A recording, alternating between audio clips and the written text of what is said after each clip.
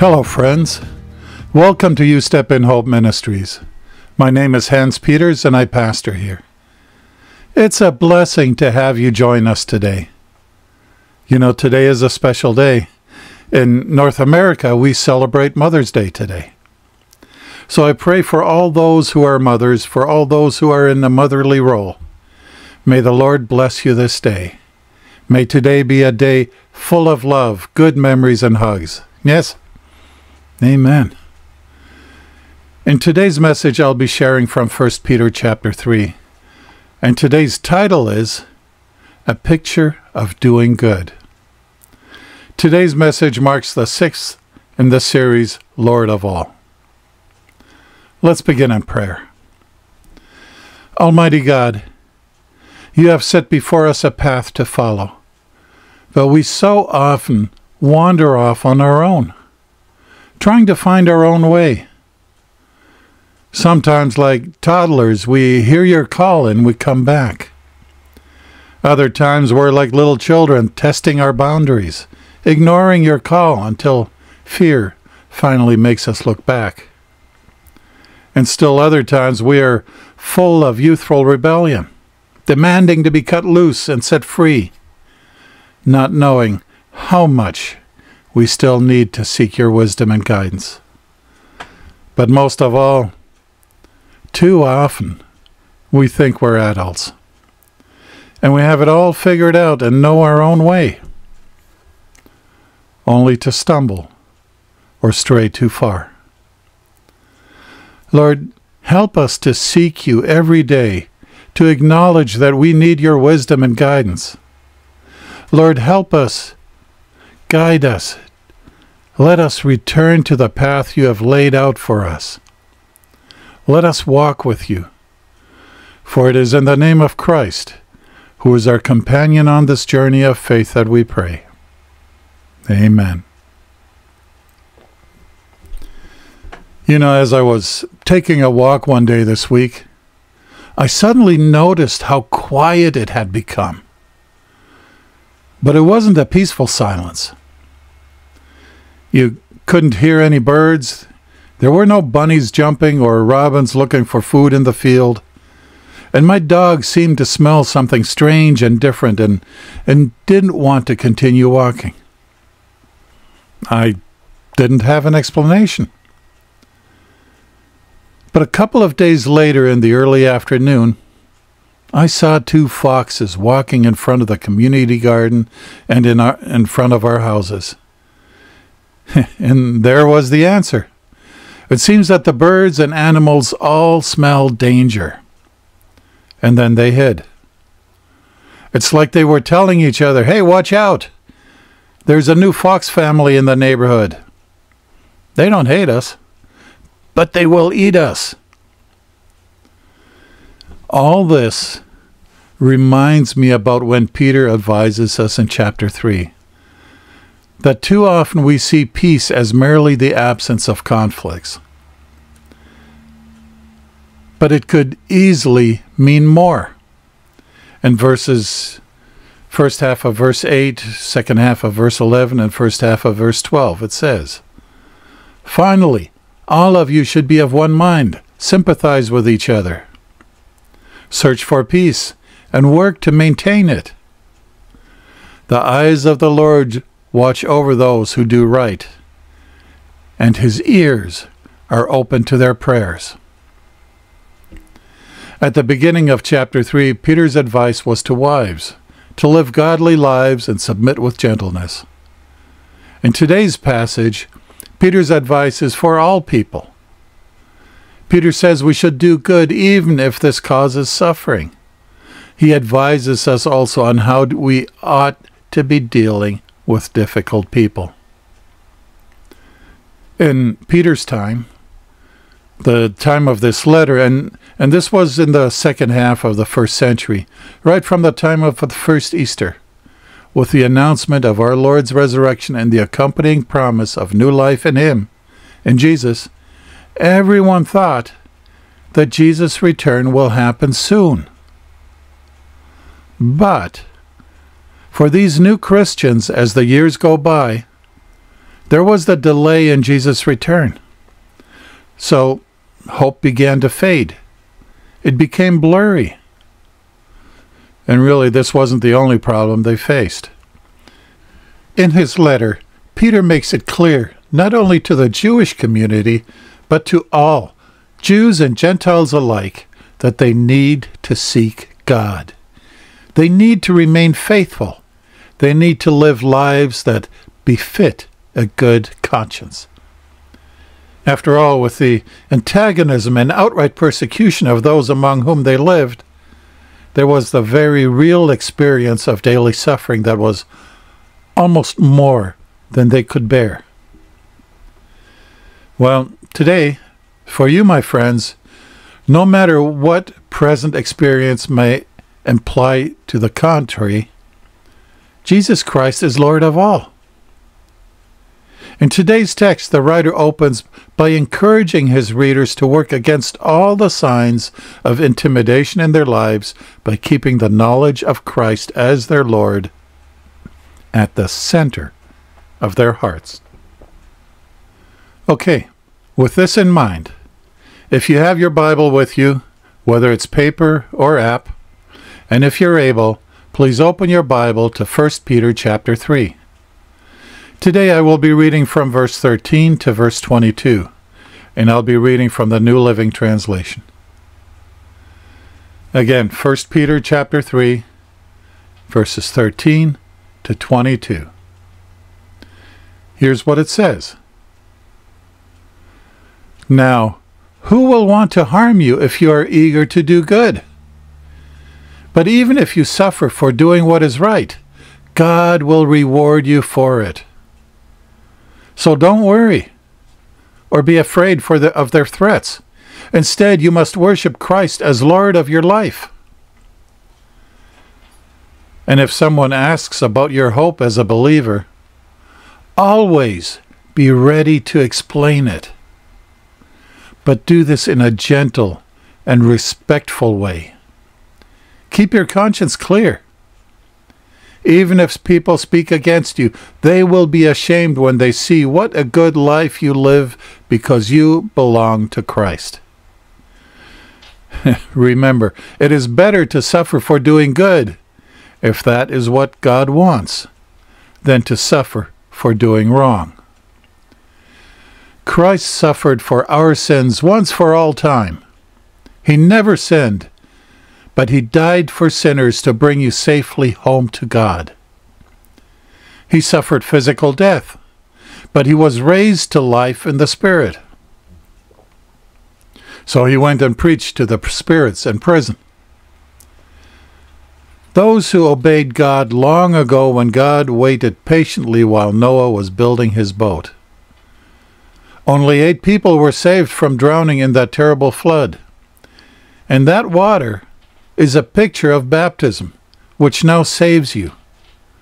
Not by removing dirt from your body, but as a response to God from a clean conscience. It is effective because of the resurrection of Jesus Christ. Now Christ has gone to heaven. He is seated in the place of honor next to God, and all the angels and authorities and powers accept his authority. Word of the Lord. We are familiar with Paul's triad of faith, hope, and love, and his remark that the greatest of these is love. You can find that in 1 Corinthians 13. Now, for Peter's audience, the more important of these gifts is hope. In this case, hope is at risk for these who have difficulty keeping hope alive in the midst of their persecution and troubled lives. So it is both instructive and effective that the letter opens with a beautiful assertion of the blessing of God's mercy accomplished in the raising of Jesus Christ from the dead. That is now bestowed on those believers through their new birth into a living hope. Not only is this a present and living hope, but it is kept in safety, on deposit, as it were, in heaven, and so under God's faithful protection as an inheritance that is imperishable, undefiled, and unfading. Remember 1 Peter 1, verses 3 to 5? It says there, "Don't be concerned about the outward beauty of fancy hairstyles, expensive jewelry, or beautiful clothes. You should clothe yourselves instead with the beauty that comes from within, the unfailing, the unfading beauty of a gentle and quiet spirit, which is so precious to God. This is how the holy women of old made themselves beautiful. They put their trust in God and accepted the authority of their husbands." When people suffer sickness, when an enemy attacks you verbally or physically, when we don't see the light at the end of the tunnel, we so often ask this one question: where is God? And that question gives rise to a second question: how may we know God is real? To answer these questions, remember this: God sent his Son, Jesus Christ, as living evidence. God also chose Peter and others to show what a difference true faith makes in the real world. So listen to what the Lord says: be at peace and trust in our Lord. It seems the ones who persecute, attack, and destroy homes or people were living lives that embody the opposite of what love means. Hate seems to be their operative word. About this one word, hate, let's take a look at what the scriptures teach us about this word. Because biblically speaking, there are positive and negative aspects to hatred. For example, it is acceptable to hate those things that God hates. And indeed, this is very much a proof of a right standing with God. Psalm 97, the first half of verse 10, in the New King James Version says, "You who love the Lord, hate evil." Folks, the closer our walk with the Lord, and the more we fellowship with him, the more conscious we will be of sin, both within and without. Do we not grieve and burn with anger when God's name is maligned? When we see spiritual hypocrisy? When we see blatant unbelief and godless behavior? The more we understand God's attributes and love his character, the more we will be like him, and the more we will hate those things that are contrary to his word and nature. However, this word, hate or hatred, has to be negative when it's directed against others. The Lord Jesus mentions hatred in the Sermon on the Mount. Listen to Matthew 5:22 in the New King James Version. "But I say to you that whoever is angry with his brother without a cause shall be in danger of the judgment. And whoever says to his brother, 'Raca,' shall be in danger of the council. But whoever says, 'You fool,' shall be in danger of hellfire." Folks, Raca is an Arabic word meaning useless, fool. It can even be rendered as cursed or empty-headed. When used in anger, it really signifies hatred. Remember, folks, the Lord commands that not only should we be reconciled with our brother or sister before we come before him, before God, but that we do it quickly. In Matthew 5:23, Jesus says, "Therefore, if you bring your gift to the altar, and there remember that your brother has something against you, leave your gift there before the altar and go your way. First, be reconciled to your brother, and then come and offer your gift." The act of murder itself was certainly condemned. But hatred is a heart sin, and any hateful thought or act is an act of murder in God's eyes, for which justice will be demanded, possibly not in this life, but justice will be demanded on the day of judgment. So heinous is the position of hate before God that a man who hates is said to be walking in darkness, as opposed to the light. It says in 1 John chapter 2, verses 9 to 11, He who says he is in the light and hates his brother is in darkness until now. He who loves his brother abides in the light, and there is no cause for stumbling in him. But he who hates his brother is in darkness and walks in darkness and does not know where he is going, because the darkness has blinded his eyes. The worst situation is that of a man or woman who continues professing religion but remains at enmity with his or her brother or sister. The scriptures declare that such a person is a liar. 1 John chapter 4 verse 20 says, If someone says, I love God, and hates his brother, he is a liar. For he does not love his brother whom he has seen. How can he love God, whom he has not seen? Folks, he or she may fool men, but they cannot fool God. Think about it. How many believers live for years, most of their lives, pretending that all is well, putting on a front, only to be found finally wanting because they have harbored enmity, hatred against a fellow believer. Hatred is a poison that destroys us from within, producing bitterness that eats away at our hearts and minds. So, what can we do to not fall into this trap? Friends, this is why the scriptures tell us not to let a root of bitterness spring up in our hearts, as it says in Hebrews 12:15.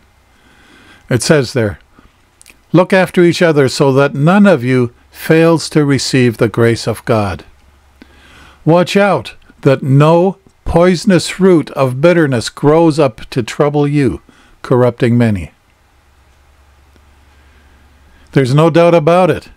When a heart begins to seed envy and hate, we need to work hard to get rid of that. Folks, hatred destroys the personal witness of a Christian because it removes him or her from fellowship with the Lord and other believers. So, let us be careful to do as the Lord told us and keep short accounts with everyone about everything, no matter how small. And the Lord will be faithful to forgive as he promised in 1 John 1, verse 9. But if we confess our sins to him, he is faithful and just to forgive us our sins and to cleanse us from all wickedness. Okay, and here's something we might apply to our own lives. After all, what a difference God makes. Because you too are God's witness to skeptical people. Let your life be evidence of God's truth. Remember verse 15 of our text today? It says, Instead, you must worship Christ as Lord of your life. And if someone asks about your hope as a believer, always be ready to explain it. Folks, keep your conduct above criticism. Some Christians believe that faith is a personal matter that should be kept to oneself. And it's true, we shouldn't be rowdy or noisy or obnoxious in sharing our faith.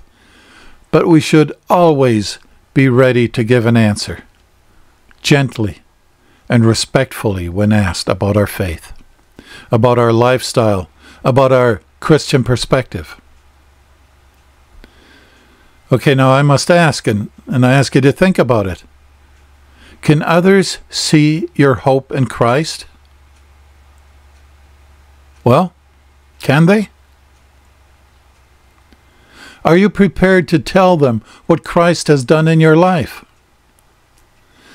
And I think that even if your life is smooth and easy, or maybe you're young and think there isn't much to tell, still be positive and be ready to tell your story. On the other hand, if you have conflict with others and you try to hide from them, find Christian brothers or sisters to support you when you are badly hurt. Maybe it's time to go out to forgive and share your experience.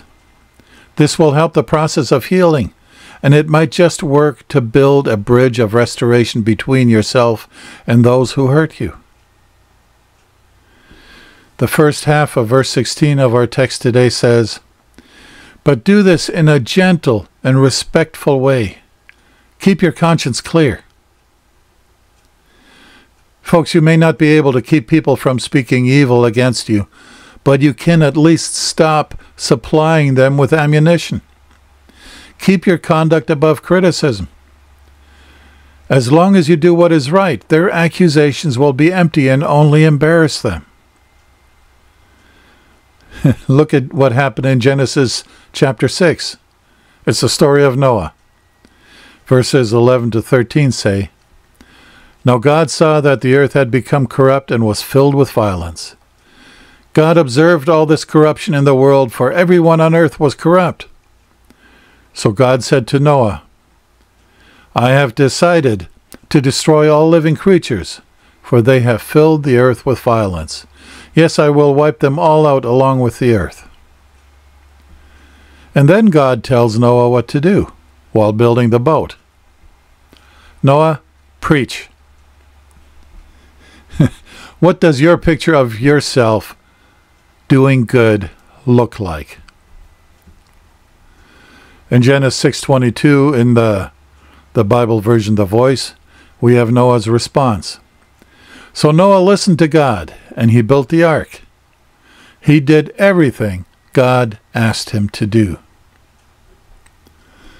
Now, Peter provides several past examples of God's judgment, with one of them being the flood described in the book of Genesis chapter 6.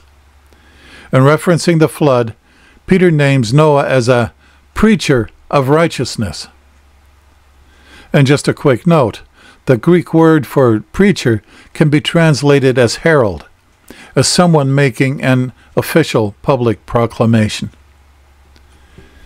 It probably took Noah and his family around 120 years to build the ark.